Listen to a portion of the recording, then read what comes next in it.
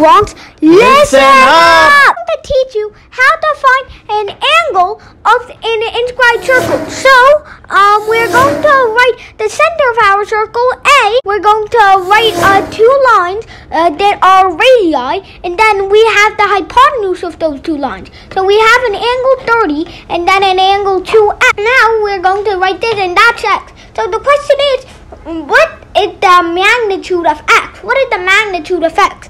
Well, this is actually a very simple problem, in fact, because of the fact that since this is an isosceles triangle, we can actually note the total amount of degrees in this whole triangle. So that's a 30 plus a 30 plus a 2x must be 180. So we can write that. So that means that 30 plus 30 is equal to 60. And then 180 minus 60 is 120. But wait, we need to cut that in half, which will give us 60